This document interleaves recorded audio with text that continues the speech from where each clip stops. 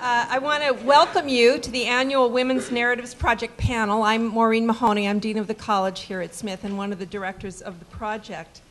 The project, part of the new Center for Work and Life, provides opportunities for Smith students to reflect on your own life goals. This is easier said than done, it occurs to me.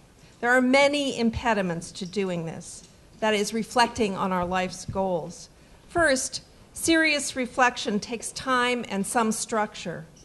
Few of us feel we have permission to focus on our goals, let alone enough time. And even if we do set aside time, we may not know exactly how to do it. Second, life's goals are very elusive, fluid, and multiple. Just when you think you've got one, you change your mind, or an obstacle appears in your way. And perhaps the hardest part of all is determining what is your own. Expectations for you come from all directions, from teachers, professors, institutions, families, cultural norms, gender stereotypes, and, most powerfully, mothers and fathers, who often channel all of those other expectations and direct them at you with great love and laser focus, all the while saying, "I only want what's best for you." And meaning it. I know, I'm a parent. Locating yourself in the midst of all this is the project of a lifetime. Getting centered is not so easy. At Smith, we encourage you to take time to acknowledge this project of shaping your own life and to think systematically about it. That's what the Women's Narratives Project is all about. One of the best ways to reflect about your own story is to hear the narratives of others who are willing to talk about the journey so far. Today's panel is about resisting convention, narratives of passion and purpose. Now, as Dean of the College, I have heard many, many commencement speeches, and many of them exhort graduates to follow their dreams and passions. And every time I hear this, I think to myself, but what if you don't have a passion? How do you get one?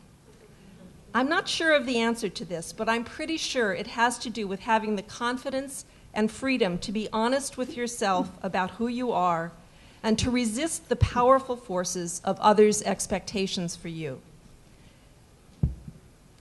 This is not to say that others' recognition of who you are, their acknowledgement of your strengths and talents, is not one essential way to discover our own passions. Another is to be inspired by the struggles of women who have gone before you and are generous enough to speak about it. That's what today's panel is all about. Before I turn this over to our panel, I want to call attention to a January workshop sponsored by the Narratives Project. It's called Eat, Write, Talk. It's for juniors and seniors. It lasts for 3.5 days, and it's an opportunity to work with other students on exactly the issues we raised today. It's also fun, really. If you are a junior or a senior, I urge you to take one of the flyers. This is what they look like, and they're on the table over there, along with some nifty other doodads that you might want to have, and apply for the workshop. I also urge you to check out the Center for Work and Life. The website is a source of lots of information to help you navigate your life while you are busy being a student. We also have these buttons. I'm proudly wearing one. It says Get Centered. And it has the web address of the Center for Work and Life, which has, as I say, lots of great information for you.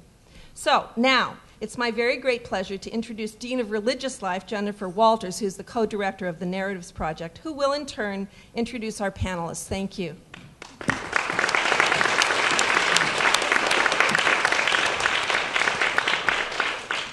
So I will be the cruise director, moderator for this hour or so that we have together. And the structure of our time together will be I will introduce briefly our honored guests today.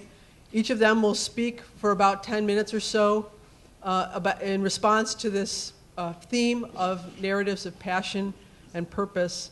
And then we'll have some questions among the, I'll ask the questions, a few questions, and then we'll open it up to student questions and comments.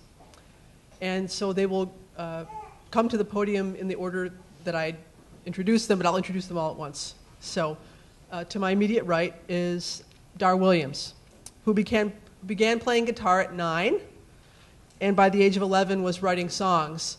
We probably were writing songs when you were 3, but you became a songwriter at 11. After studying theater and religion, thank you very much, at Wesleyan University, Dar moved to Boston in 1990 to try out a career in theater. She worked as a stage director, and while she was doing that, she was also writing songs, taking singing lessons, and soon became part of a then thriving and creative acoustic and folk scene in Boston and Cambridge. She recorded her first album, The Honesty Room, while living here in Northampton. She's a songwriter whose writing captures the complexity of human life and women's lives in particular. Her songs explore gender identity, politics, spirituality, compassion, loss, friendship, and love. She has spent a great deal of her life touring and performing with many other artists, including the Neils, Sean Colvin, Joan Baez, Katie Curtis, and others. She's just released, I think, your 11th album, around there, a 2-disc retrospective entitled Many Great Companions. To her right is Carolina Miranda, a Smith graduate, class of 1993. She's a freelance writer and editor based in New York, where she contributes articles on travel, culture, and the arts for a variety of national and regional media, including Time, Art News, Travel and Leisure, Lonely Planet, the New York Times, and Fast Company. She's also a regular contributor on cultural topics at WNYC, the public radio affiliate in New York City. As part of her freelance work, she's written features on the presence of graffiti art in international arts institutions, architectural pedagogy in Southern California, and the burgeoning food scene in Peru. Prior to working as a freelancer, Carolina worked at Time magazine. During her time there, she covered education, arts, and social issues, and she was part of the reporting team that revealed certain problems with FEMA director Michael Brown's resume in the wake of Hurricane Katrina. She was named one of 8 fellows in the USC Annenberg Getty Arts Journalism program for her cultural blog, seamonster.net. And in January, the New York Times named her one of the people to follow on Twitter. So you've got options for a relationship of that sort with Carolina. And to her right is Lenelle Moise, poet laureate of Northampton, also a graduate of the MFA program at Smith in playwriting in 2004. She's an extraordinarily multifaceted artist who has been recognized for her poetry, spoken word performances, having won several poetry slams, playwriting, acting, and visual art. Lenelle and fellow actor Carla Mosley, you may remember since it happened last week, performed Expatriate, her critically acclaimed 2-woman play with an all-vocal music at Smith at John M. Green last week as part of our Ortilia Cromwell Day events.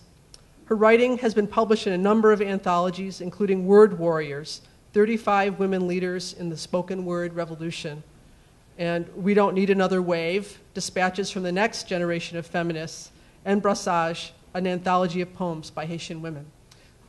I invite you to welcome all of our panelists and Dar Williams up to the podium.